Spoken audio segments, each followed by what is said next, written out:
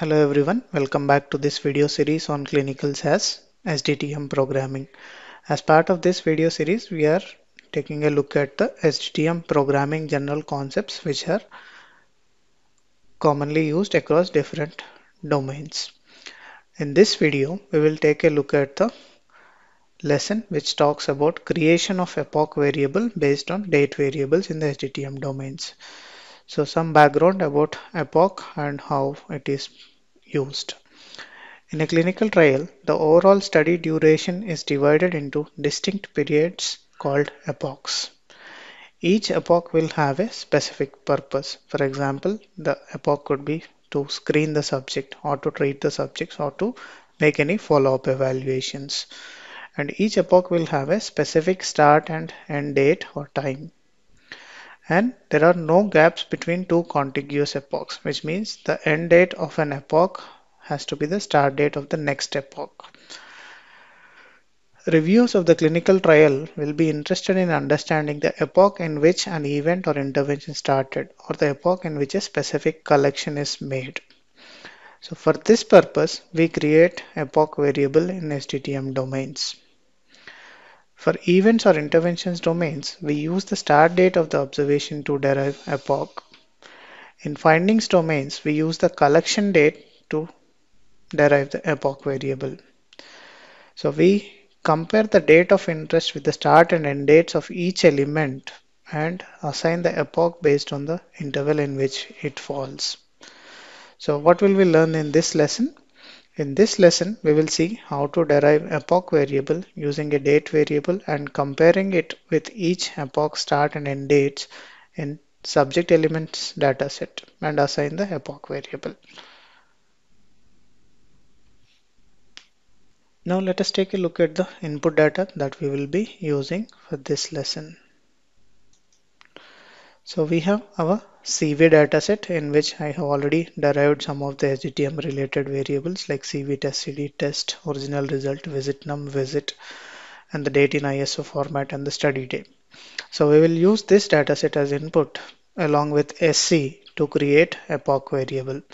So in SC we have one record per element per subject, and in the treatment epoch there is only one element, so it is kind of like one record per epoch in this study's design.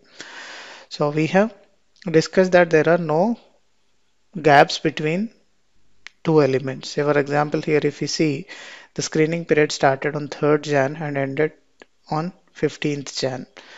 At the same time the treatment epoch started on 15th Jan and ended on 25th Jan. On the same day, the follow-up element should start as no gaps are allowed between two elements. So, and the follow-up started on 25th Jan and ended on 30th Jan. So, using these two datasets, CV and SC, we will be creating our epoch variable. So, let us take a look at the specification for this task. So, as we are trying to derive epoch variable, only the derivation algorithm for that variable is being given, as we have already derived the intermediate variables as part of the input itself. So it says populate using SDTM SC epoch by comparing CVDTC with SC/ST/DTC and SCEN/DTC of each element of the subject. It says populate as treatment when the record falls on the boundary of screening and treatment elements. Populate as treatment when the record falls on the boundary of treatment and follow-up. So let's go back to the input data and then see. So if you see, there can be records which are collected on the day when the screening ended and treatment started, and similarly on the day when treatment ended and follow-up started. So we are being given an algorithm. So if a record falls on the boundary of screening and treatment epoch, we are being asked to choose to populate it with treatment. Similarly, on the collections which happened on the boundary of treatment and follow-up, we are again asked to give a preference for treatment epoch. So this can vary from study to study, but for this purpose, we are being given preference to treatment on the boundaries of screening and treatment, and again treatment on the boundary of treatment and follow-up. Now let us go to the form output and then try to manually identify the epoch for the input data we have.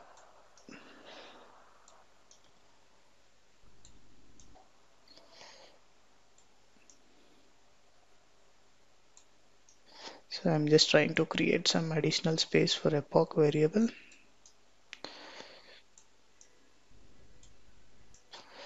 Yep. So in the pre-processing, what I have done is I have fetched the start and end date of each epoch and created variables for those. So start underscore SCR is the variable for where the screening started, and end underscore SCR is the variable on the day which screening ended. Similarly, start underscore TRT and end underscore TRT for treatment epoch start and end dates. Start underscore FU and end underscore FU are the start and end dates for follow-up. So now what we need to do is compare our CVDTC with the start and end dates of each epoch and see where it falls. And there can be some records which fall on the boundaries of two different epochs or elements. So in that case, we are being already given the preference on which should be used. So now let us begin with CVDTC, which happened on 13th Jan 2010. So let us take a look at the screening start and end dates. So screening started on 3rd Jan and ended on 15th Jan. So 13 clearly falls in between 3rd and 15, and this is not on the boundary of uh, screening end and treatment start, so we can directly assign the epoch as screening.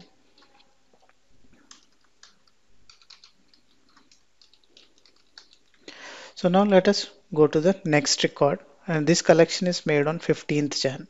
So we have seen that screening started on 3rd Jan and ended on 15th Jan, so which is also the start date for treatment epoch.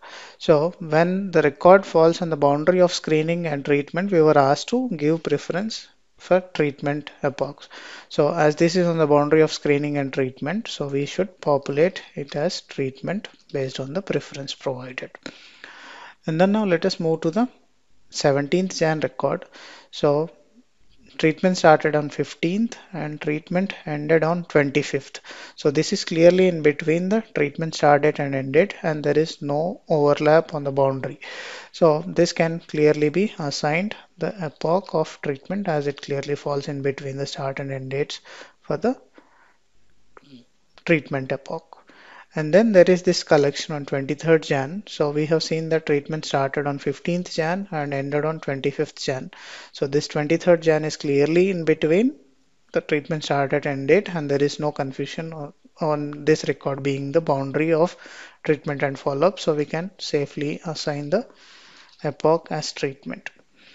And then we have our next record, which was collected on 26th Jan. So we have seen that treatment ended on 25th Jan, which means the follow-up started on 25th Jan and the follow-up ended on 30th Jan. So again, here in this case, there is no scope of overlapping on the falling on the boundary. So we can safely assign the epoch as follow-up. So we have manually identified where the record falls in terms of epoch based on the specification provided to us. Now let us take a look at the programming approach that can be used to derive epoch. So I have just created a copy of the input dataset provided to us, and then I am processing the subject elements dataset to create the start and end dates for each element. So I have created a short variable called short and assigned it a description for each epoch.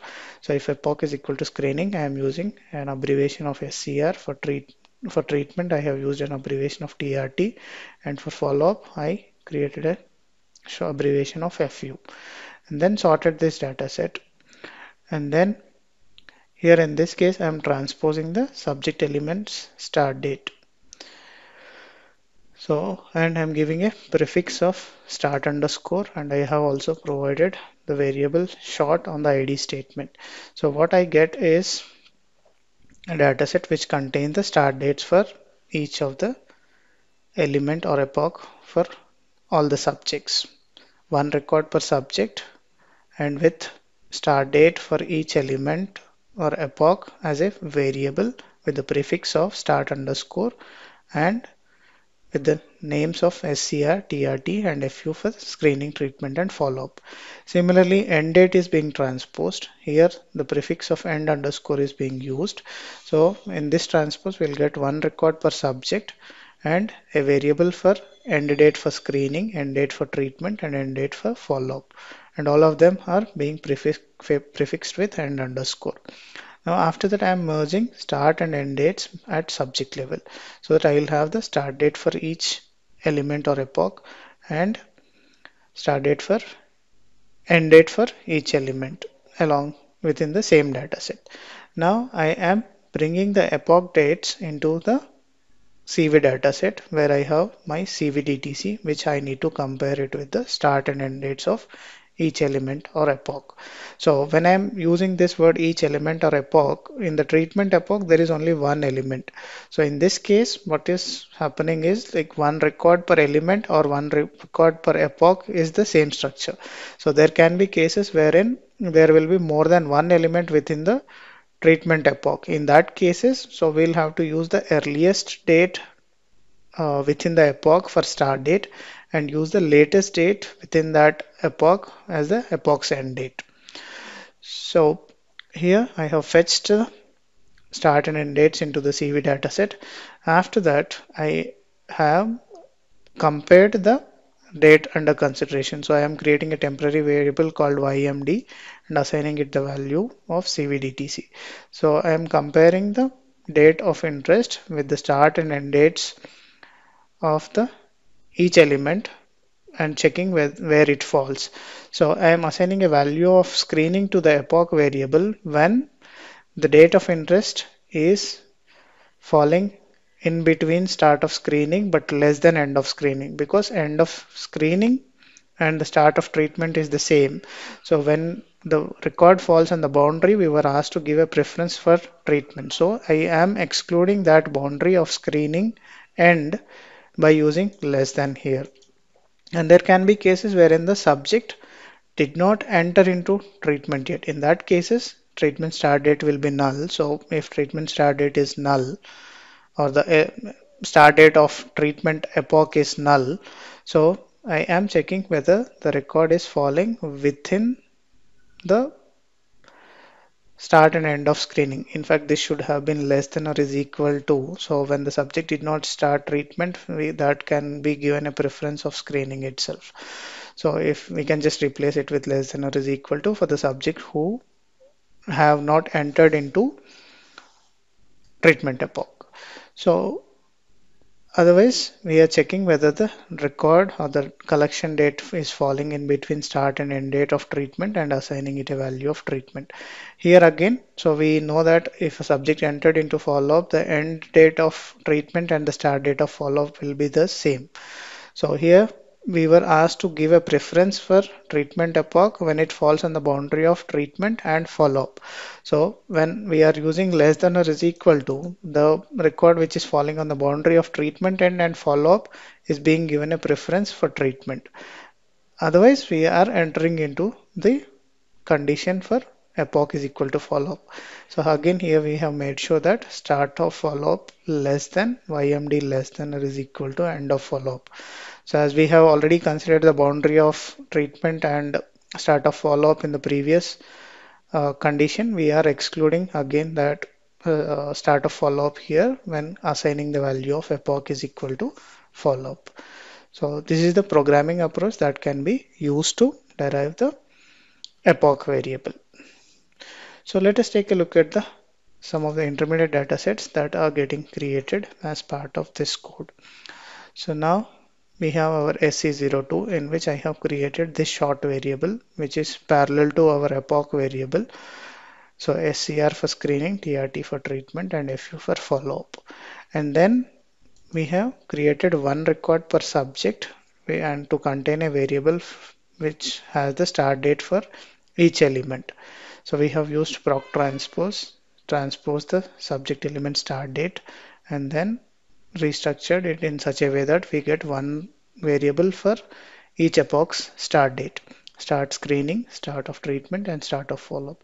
Similarly, we transpose the subject element and date and made sure that we are getting a record per subject with three variables, one for screening, one for treatment, and one for follow-up, which has the end dates.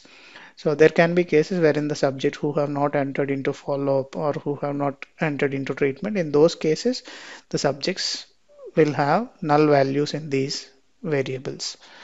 So and then we have just merged start and end dates into a single data set and then merged this data set again to CV data set. Where is this? So we have merged the processed epoch dates into CV dataset and then compared the CVDTC with start and end dates of each element and created our epoch variable. And then finally resorted the dataset and dropped the temporary variables to have our final output. So we have seen that there was one screening, three treatment element, and one follow-up record based on our manual identification as well. So this is how we can derive epoch variable using subject elements dataset. Thank you for watching. Keep learning.